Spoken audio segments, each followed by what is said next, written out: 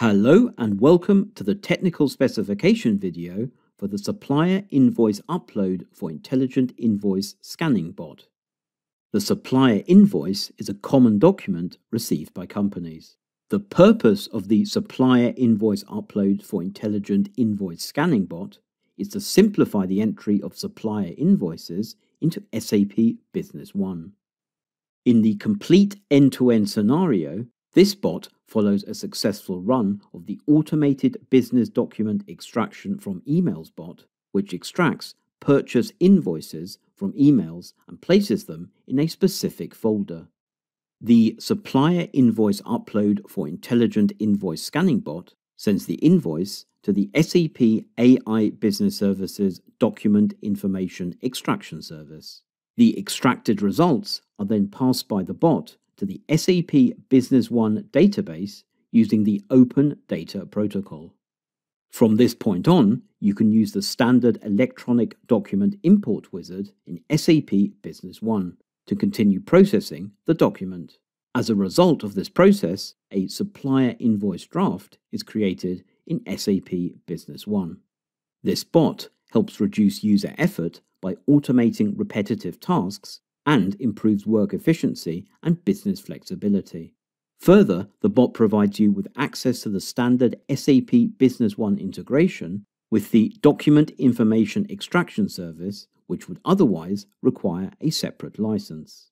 The Document Information Extraction Service license is included directly in the SAP Process Automation license. Let's see what the scenario looks like in the system.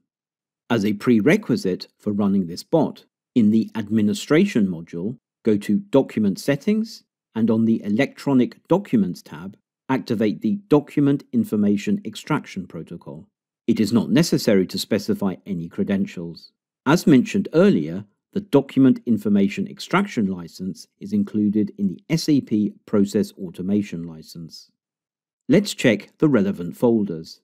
You need to have a proper folder structure, and the To Be Processed folder needs to contain the documents that we want to process. First, go to the Application Development for SAP Process Automation. On the Monitor tab, under Manage, click the Automations tile. Here, you can configure the trigger for the bot. In the list of deployed automations, you can see the invoice trigger for the automation. If you want to change the configuration, go over to Actions and click Edit. In the Edit Scheduled Trigger pop-up window, you can schedule the time when the bot is to run and how often the job will reoccur. In this example, the bot will run from Monday to Friday at 11:30 a.m.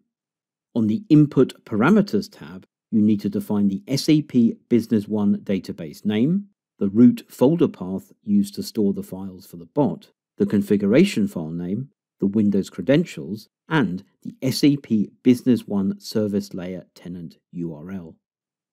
Next, on the Distribution tab, you need to match your trigger to your agent. In this case, you defined the agent attributes earlier while adding the agent. For more information about this step, please refer to the Desktop Agent Setup video.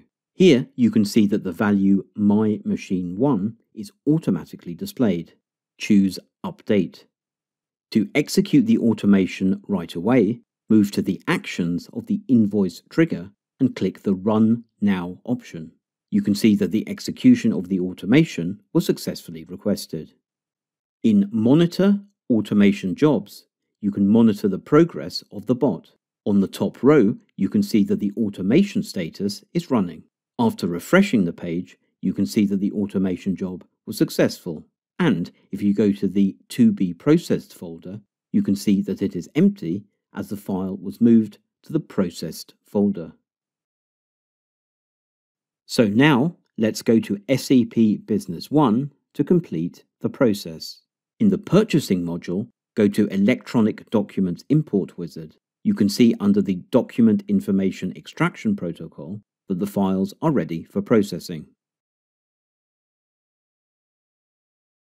So, let's check the results. You can see that the import file was successfully determined and the business partner and file were correctly identified. Now you can proceed to the next step.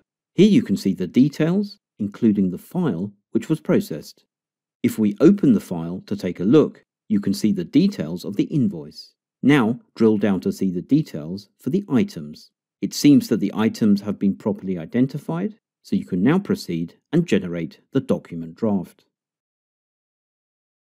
The draft has now been generated. Let's check the details again. You can see the list of items and that the document is attached to the attachment folder for a specific document. This concludes our video. Thanks for watching.